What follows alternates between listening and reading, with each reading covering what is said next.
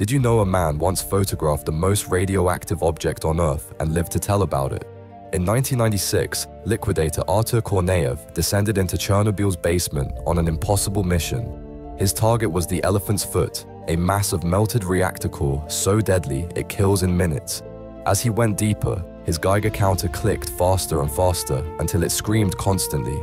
His protective suit began failing, radiation tearing through every layer. When he finally found it, the formation looked like black lava frozen in time. But this wasn't ordinary rock, this was pure death. The radiation was so intense it instantly destroyed his camera equipment.